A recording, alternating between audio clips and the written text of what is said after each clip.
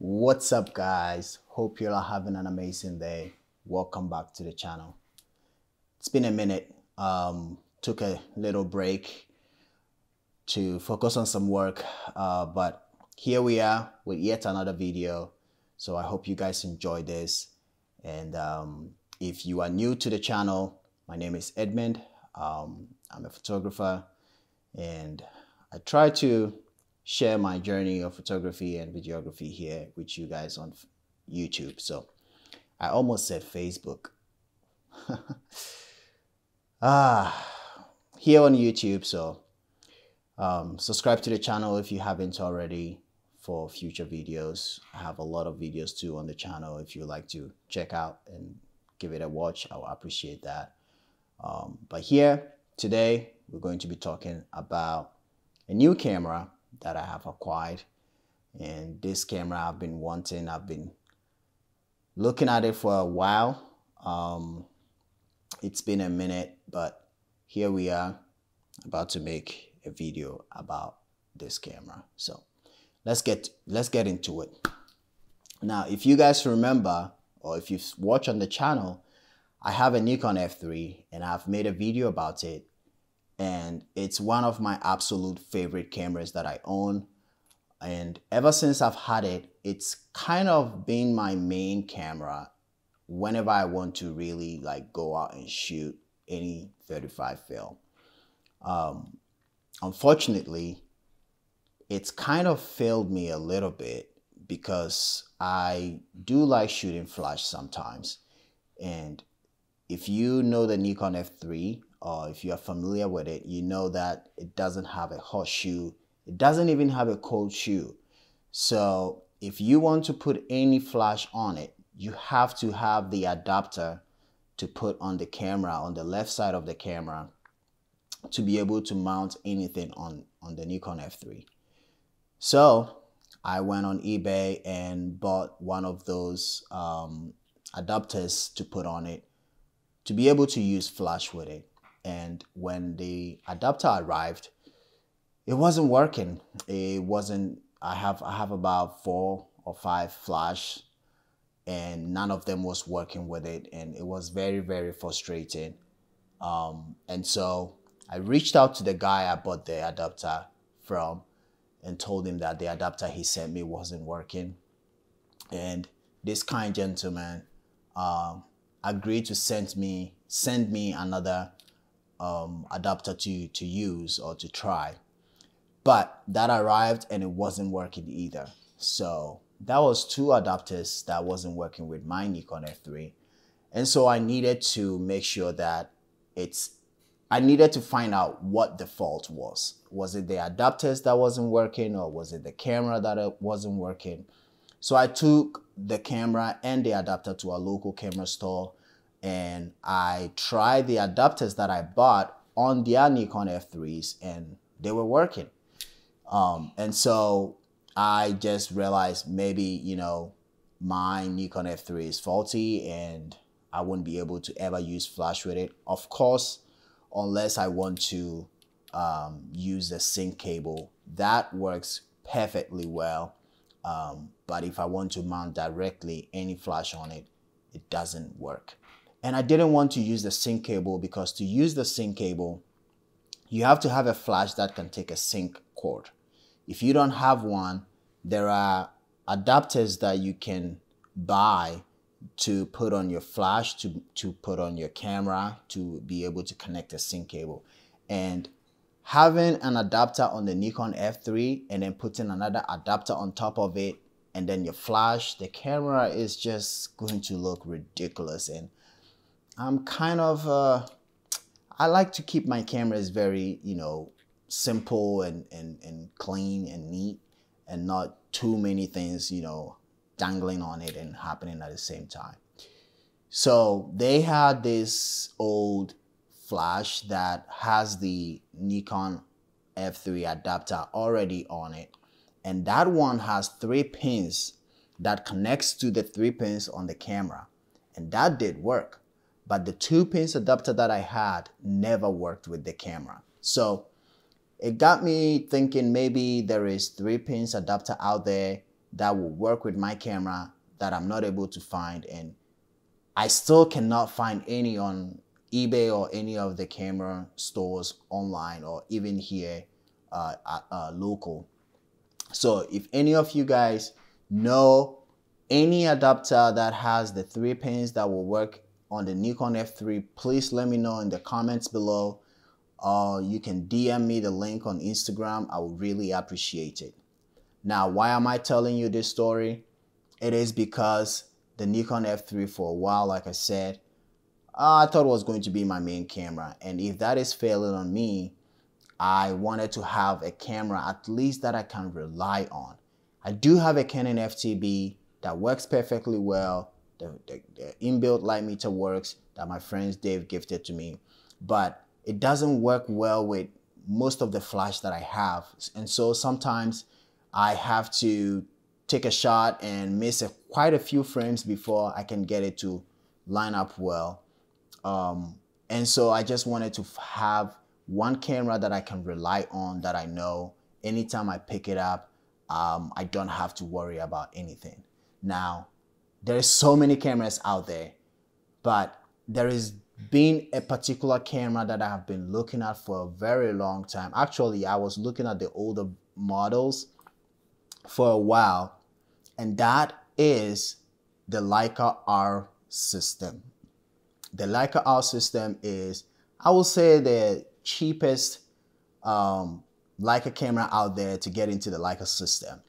Now the lenses are not that cheap, but the bodies are very, very cheap compared to, you know, the M and the SL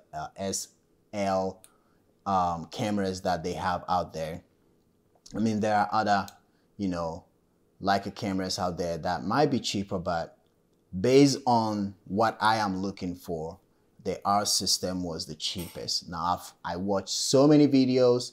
I have, you know, watched videos on there. The R3, R4, R5. I watched videos on the R6, the R6 II, and then the R7. Most based on the videos and the research that I did, a lot of people really love the R6 actually, because it's all mechanical, and a lot of people also like the R6 II, which is the most expensive of the R line, because that is mechanical and it has up to 2000 shutter speed, and so that is mostly what people prefer. Now, I wasn't able to spend that much on a new camera, so I went on eBay looking around, and I found a very nice looking mint R7, and luckily it was listed by a local camera store. So I immediately gave them a call, told them I was interested in, already started talking the price and seeing if they would bring it down for me.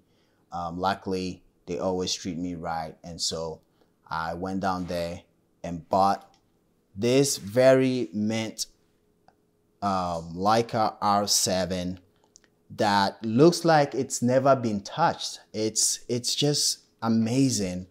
It looks so good, looks so clean, and I just couldn't pass the deal, and I just couldn't pass how good this camera looks. So here we are, after my Nikon F3 kind of failing on me. I mean, it still works and it's still great, but it pushed me to finally get a camera that I've been looking at, a camera that I've been wanting for a very long time. This is the Leica R7. Now, the last time I had a Leica was back in 2021, and I had a Leica M4P that I really liked, but unfortunately I had to let it go because to me, cameras are supposed to be the tools we use, and are supposed to be, you know, sometimes the tools that inspire us to pick it up and go out and shoot. If a camera does not motivate me to take it out and shoot, to me, there is no point keeping it. And I felt like that was what was happening with the M4P. And so I let it go, and I ended up getting I ended up getting a Konica Hexar that I also ended up selling. Fast forward, we are back to having a Leica again, and I'm really, really excited about it. The boys have Leicas, and whenever they go out and they are shooting their Leicas, they don't want to call me because they are the cool kids. Well, now I'm part of the cool kids now. We are the Leica gang, and anytime that anytime that we go out to shoot, everyone can have a Leica with them. They are shooting the M bodies, but I'm shooting the R body, and yes, still, it's really, really amazing. So today, I just wanted to do an overview of the camera, and I'm going to be taking it out with my friend Dave, and we're going to be going out and shooting this camera. And of course, I'm going to be sharing the results with you guys. And so look forward for that video. But when I bought the camera, I did not have any more money to buy a lens. Luckily, again, our local camera store, Midwest, I have rented a few, camera gear from them. And so they were kind enough to let me rent a Summilux. It's just, it sounds so fancy just saying Summilux, because I never thought I would say that ever on this channel. But I ended up renting this Summilux 1.4 50mm 1.4 lens, and boy, it looks so good. Very, very, very, very good. And if you know, this lens is very, very expensive. It's above 2K. And so I just couldn't pass having the opportunity to shoot this camera. So here we are with the setup. Very beautiful 50mm lens, 1.4, and the Leica R7. Now, like I said, this camera looks very, very mint. It looks like it's never been shot before, so really great camera. Now, like I said, this is an overview, so I'm just gonna go a little, kind of tell you the functions on here and what it does. I'm not really good at reviewing cameras, but I'm just gonna try to tell you all the things that have all the things that this camera has, and then share that with you. So if you look here to the front, that is the logo. That is the R7 Leica. Has the shutter speed that goes from 4 seconds, actually bulb, all the way to 2000.